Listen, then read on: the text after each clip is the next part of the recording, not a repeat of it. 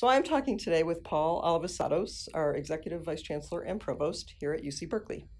Hi, Paul. Hi, how are you? I'm good. Thanks for sitting down with me today to share your leadership story. It's a pleasure. Thank you. So, Paul, you're a distinguished researcher and scholar in nanoscience and nanotechnology. You've won the National Academy of Sciences Award, among many other awards. You were ranked the fifth most influential chemist in the world. How does that academic background inform your role as a senior administrator and leader? Well, I find the two to be very connected with each other. My roles as a scientist have brought me a lot of understanding about what it means to be part of a community.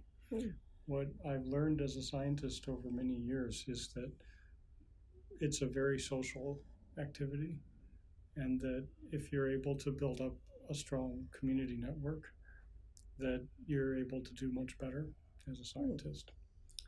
And so much of my early efforts at being involved in creating community and building things came from those kinds of lessons, and one followed another into this kind of position. Okay. If that makes sense. Yeah, I can imagine it's very collaborative work. It's very collaborative work, and creating a community requires a certain mindset and a set of skills, and it involves helping the society around you to function in the best way it can. So that can lead you naturally into administration. So what defining moments have occurred in your life or your career, and how have they shaped you? Defining moments. That's a good question.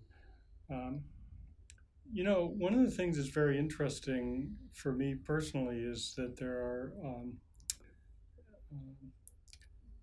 there's a great deal of unpredictability in what we end up doing in our lives, and then there's a few moments when things kind of crystallize. So, as an example, I was a graduate student here, and when I left, my friends had a party for me, and they asked me, Paul, what are you going to do when you leave? And I said, gosh, I really don't know, but if there's one thing I'm certain of, I will never be a professor. But 18 months later, I was back here and I was a professor, mainly because along the way I found something I really loved and was very interested in. So to me, that was an interesting experience that I shared, just because I think sometimes we get very convinced that we know exactly what path we're on, but that's not always the case. But I've had some other moments where, for example, mentors have pointed me towards a direction and said that they thought I would be able to do something which I hadn't thought I could. So the value of mentoring comes up often in my interviews with other leaders. So that leads me to ask you, if you mentor people now, staff, and if you were mentoring a new staff member now, like what advice would you give them? Well, I will say that the more you come up in leadership, the more almost every interaction you have becomes part of mentorship. In a sense, you become a mentor to huge numbers of people in the community, and you're asked to model behaviors that express community values, and if people see you evidencing those, it influences them in many ways. But yes, I do mentor a lot of people, more as I've gotten further along. So I think it's a really, it's a great thing to try to do. And it enriches you each time you do that, especially if you're successful in your mentorship. So I enjoy doing that. I still also have an active, research group, and so I'm mentoring a number of students and postdocs at the same time as I'm involved in trying to mentor people who are in, a variety of different stages of life and career, here on the campus. It's a wonderful feeling to be involved in that. It's an interesting experience to try to think of how to be I often think back to that one mentorship event that I'm describing, which was a seminal one for me because this person perceived something in me that I didn't. So I tried to some degree to be able to do that. Were you ever able to share with that person what they meant to you when they did that? A little bit, but not as much as I should have. So, that opportunity's gone. That's a good lesson learned. It is a good Passed lesson along. learned. Mm-hmm. Yeah. So, Paul, what does being a leader mean to you? Oh. Well, I mean, for me, I think that it's very important to to feel like the community that you're involved in, that its values are ones that you share deeply. And so, to some level, for me, leadership means partly having a very deep commitment to the values of that community, but also feeling a responsibility to try to help that community to see where it could go. Much as we talked about that mentorship example, where a person helped me see that I could do something. To me, one of the biggest roles of leadership is trying to help an entire community see where it could be in 5 and 10 and 15 years. That's a very fundamental role of leadership. Presenting a vision? Presenting a vision, or allowing the community to create the vision one way or the other, but to be a part of helping shape that and helping the organization or the community not to become locked in place or satisfied with where it is.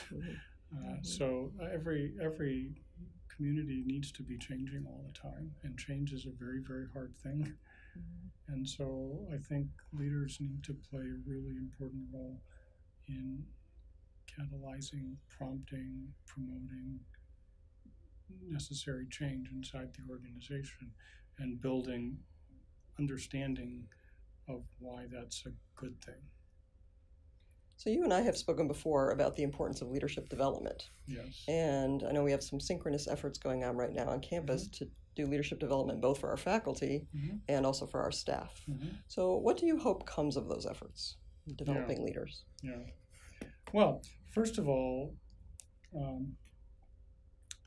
I really think it's something we need to do very much more than what we have.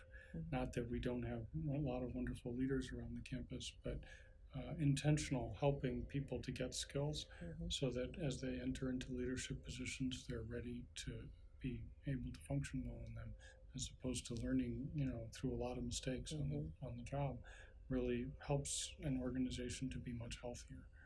But I will say, from the point of view of individuals, when they get that kind of leadership development, it opens up so many doors for them, unexpected ones potentially, but important ones. So I think it's a really healthy part of an organization to have leadership development integrated in, and I agree with you very much. It's just as important for staff as it is for faculty. And if we do it well, both our staff and our faculty will find many new areas where they can find fulfillment and be valuable, to us or even to others. Okay, thank you. Your role is very faculty and academic focused, but in what ways do you try to connect with staff and understand their concerns and the role they play here? Yeah. Well, first of all, let me say that during the time I've been in this role, as well as in the year when I was the Vice Chancellor for Research, I had the opportunity to visit all kinds of parts of the campus where there are staff doing their work. And I'm just absolutely astonished by the commitment that the staff have to this place. And it's very deep. They're very deep bonds that come because people really, what this place stands for, speaks to them very directly. So if you try to think about what are the things that are essential to having a great Berkeley in 5 and 10 and 15 years, keeping, true to that situation where the staff feel deeply connected is one of our most important assets. We have to make sure that we keep that in place every way we can. I try my best to get out and about and meet a lot of staff, and to talk with them and to hear about what's going on with them. And if there's one thing I have learned is that if you're in an office like this, you can lose track of what's really happening inside the organization because it's very large. So all over this campus, wherever I go, I find people who are working so hard, and it's very important that be recognized, and that their bonds with the students and the faculty, be very strong.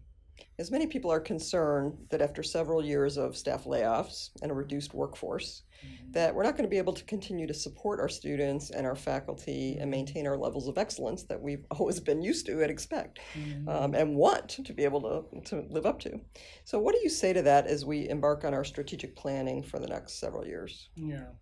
Well, yeah, I mean, I can understand that, and it is a stressful moment. This is a funny moment because on the one hand, it's important for people to know that in the last 2 years, we've really been quite disciplined, and we've brought our budget deficit down in excess of what we had predicted we would do each year. Okay. And that means that we're on a very good track, so that in the 2020-2021 academic year, we'll have achieved, financial stability. It's the power of strong ideas about what the future should be like that will help us be able to stay true to the public mission of the university.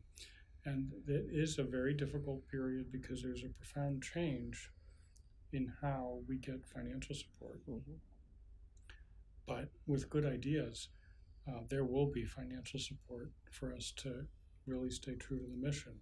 And so what's required of us as a community, from leadership all the way to every single staff member and student on the campus, what's needed is for us to think about what is a way in which we can keep true to our mission and our values, but be financially viable as we go along. And as we look out to the future, what I see is only more need for the kinds of things this university offers to society, educated students, and the power of new ideas. Those are only more needed. So we should be able to make that work, and I think there's a lot of ways we can do it. I appreciate your optimism about that. I like that phrase, the power of new ideas.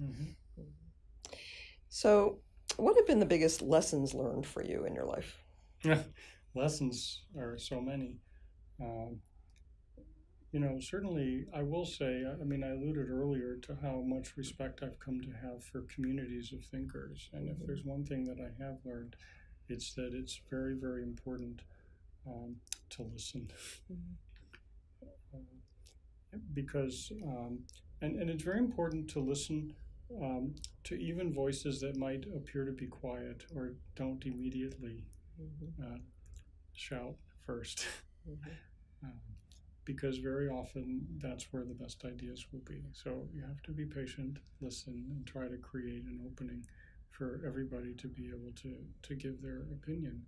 And when you do hear something, even if you at first disagree with it, it's very important to listen and think about it. Try to understand the perspective it comes from, and reanalyze it over and over to see if maybe there is something in it that is right, and to be correcting all the time.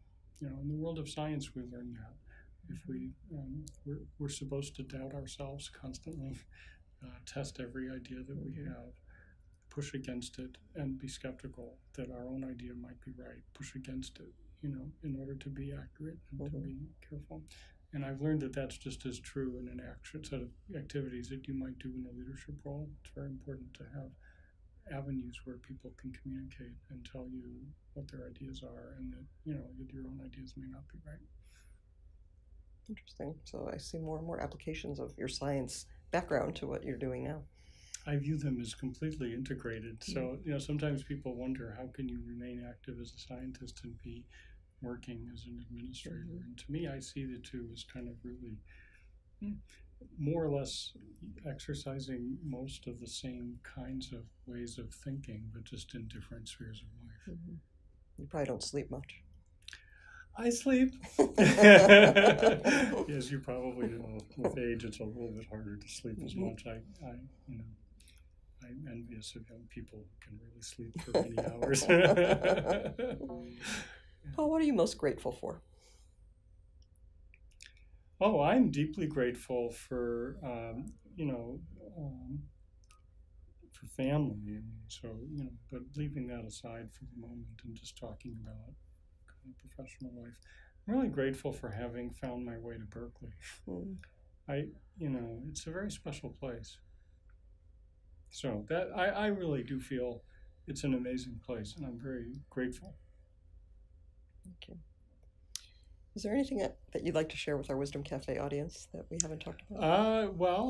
I'm really glad that you have a Wisdom Cafe, because we need a lot of wisdom. And so drink the coffee and come into the Wisdom Cafe and share your ideas. That would be my best suggestion. Well, thank you very Thanks much, a lot. Paul. Thank you.